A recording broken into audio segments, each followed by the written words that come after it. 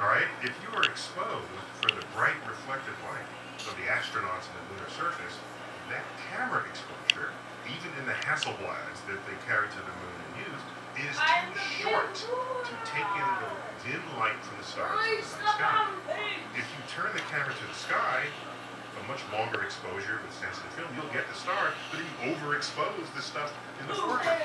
So, photography 101 answers that question. But there are huge websites given unto this.